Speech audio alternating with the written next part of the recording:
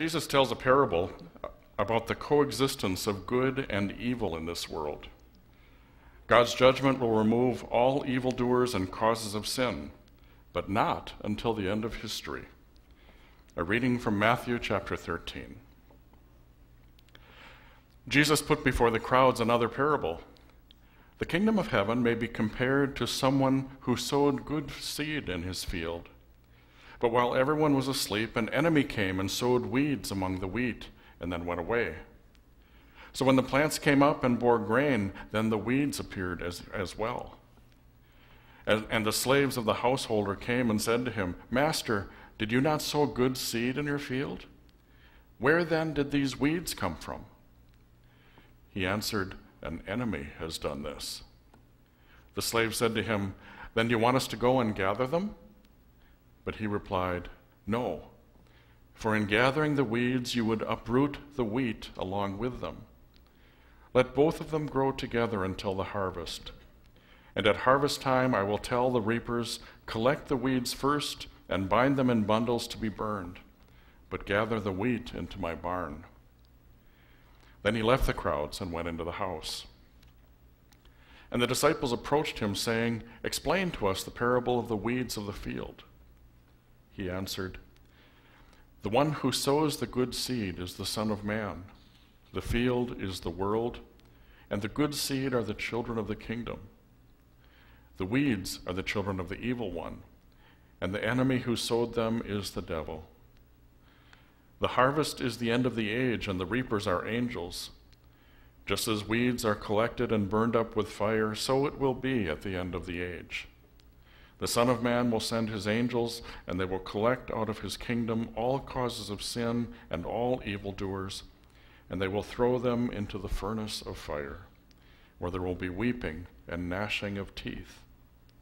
Then the righteous will shine like the sun in the kingdom of their Father. Let anyone with ears listen." The word of the Lord. Thanks be to God.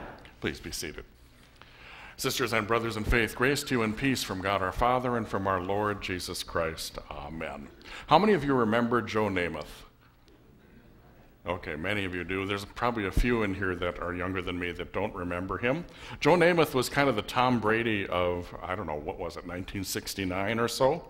He was the quarterback of the New York Jets, and he led them to Super Bowl III, which was, that makes it 49 years ago. I'm getting, wow, okay. And Super Bowl III was against the Baltimore Colts. The Colts were in Baltimore in those days, and the Ravens were the Cleveland Browns, but that's a different story. We won't go there. Anyway, in the 2 weeks before the Super Bowl, Joe Namath got up and he guaranteed that the Jets would beat the Colts. Guaranteed it. And this was back when the old AFL, before the AFC, it was called the AFL, no AFL team had ever won a Super Bowl. Actually, it was a time when no team but the Packers have ever won a Super Bowl, but that's a different story too. So it was big talk. And the Colts, who were heavy favorites, licked their chops and waited for the day when they could make Namath eat his words.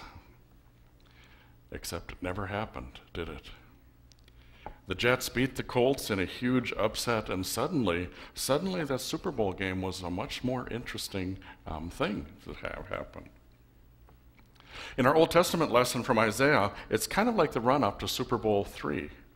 You've got the heavy favorites, the Babylonians, holding all the people of Israel captive, and you've got an Israelite prophet named Isaiah opening his big mouth and guaranteeing an upset victory for his people.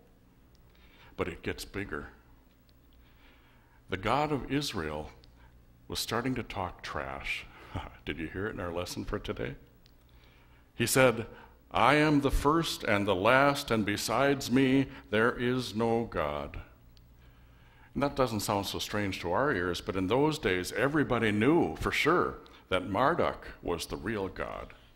Marduk, the god of Babylon, who had crushed every nation in Babylon's path, including Israel and their wimpy little god. And now he's talking trash?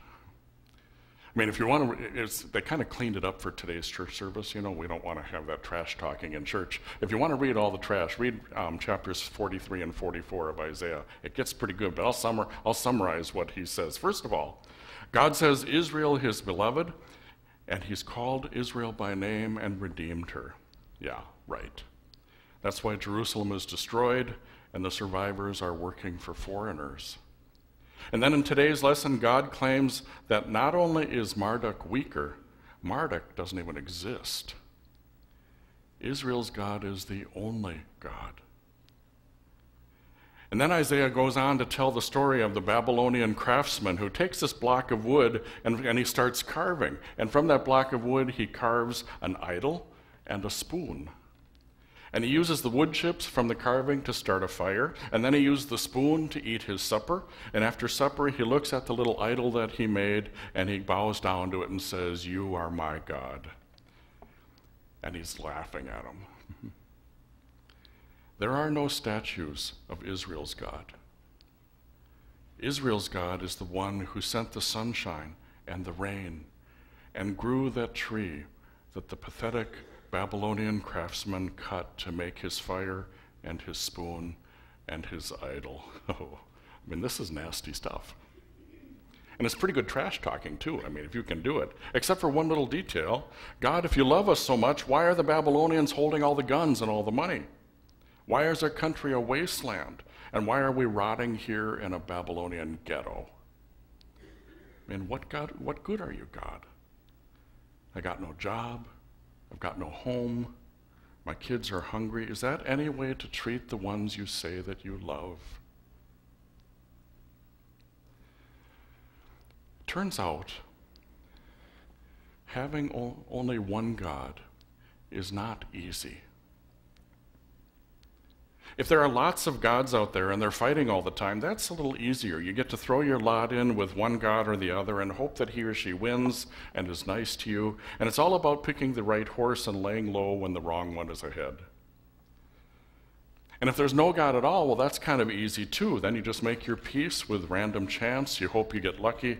And when life's over, it's just over. There's no meaning to worry about. But if there's one God, then that one is responsible for everything that happens, good and bad. And if that one God claims to love you and be good, as well as all-powerful, and the world God supposedly loves is a really messed up place, well, that makes it kind of complicated. But that's the claim of our Bible. There is only one behind all of existence. And the one at the center of our existence is good. And the one at the center of existence made you and loves you and will ultimately make you his own. The chaos will not win. And that's also what makes our God kind of interesting. We all have this experience that gives us really no reason to believe such a being exists. And yet, every now and then, people experience him. An old man and an old woman, grandparent age, they have a baby and a family, and then a nation is born from these three. That nation becomes enslaved by a cruel and powerful ruler, and then they are somehow freed from their oppression by an old guy and his brother-in-law. There's a shepherd boy who likes music and poetry, and he takes out a trained soldier with a slingshot, and then he becomes his nation's Abe Lincoln. And in the next 400 years, this unlikely nation of former slaves begins enslaving their own people. And the one God says, "Quit it, or else." And they choose for some reason, or else.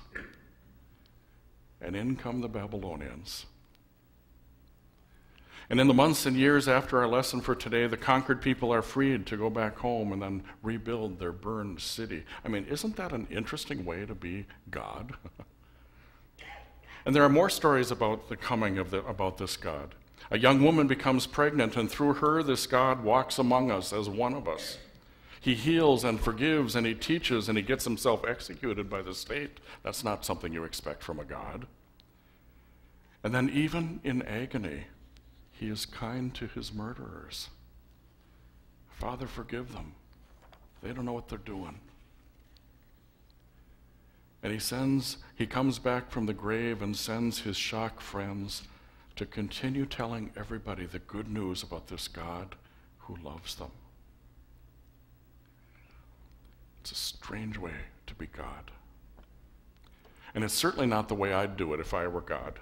I mean, if I were God, I'd go in with guns blazing and take out all those evildoers. And if I were God, it would be over really fast. But this God seems to care more about collateral damage than winning.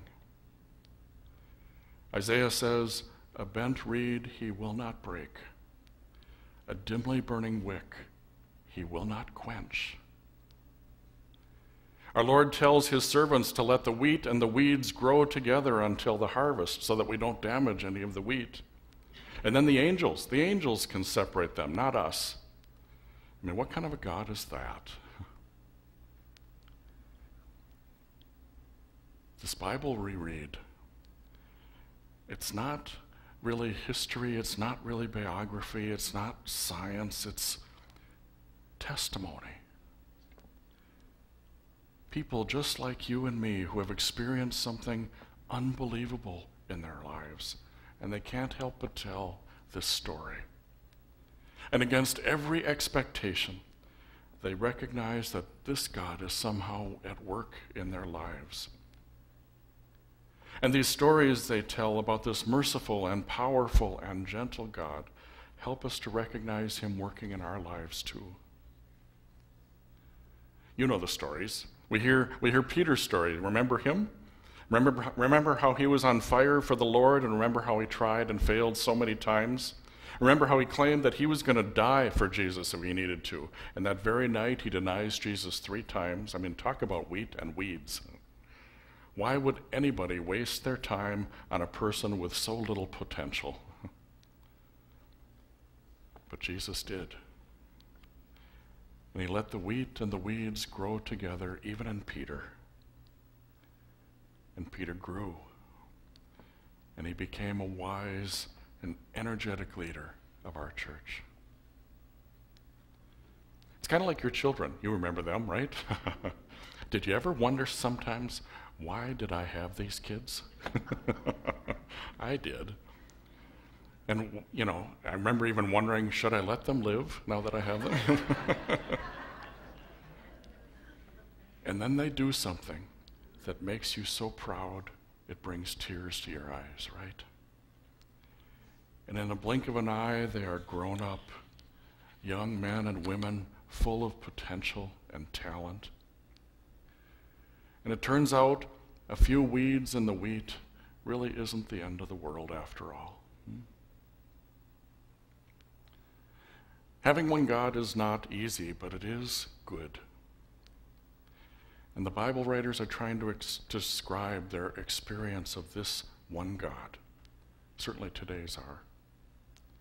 In Romans, Paul explores this already not yet of belonging to God. It's not easy. We're already God's children. We already cry out, Abba, Father. We're already heirs, he says. But it sure hasn't been realized in my life, has it in yours? We live in that in-between place, Paul says, where we belong to God, but we haven't had the full experience of it yet. My previous parish worked with some orphans down in Jamaica, and every now and then, one of the orphans would be adopted. But there was always a lag time of many months, sometimes years, between the time when the child was adopted and then the time when the child was united with their family. And so this child would wait. And from the outside, it looks like she goes about life as she always has in the orphanage, but inside she has a new identity, even though everything looks the same. She was nobody's child, but when she's adopted, she's somebody's child. She was poor, but when she's adopted, she becomes an heir. She was a throwaway citizen of Jamaica, but when she was adopted, she became a valued citizen of this country.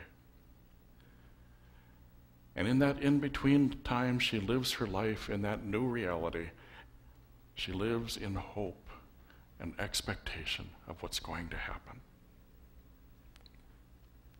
Our baptism is like that. We cry, Abba, Father, for this little one that we love. Make him yours. Make him an inheritor of the good things that you have to give. And no matter what happens in his life, fill him with that hope, that expectation for what comes next.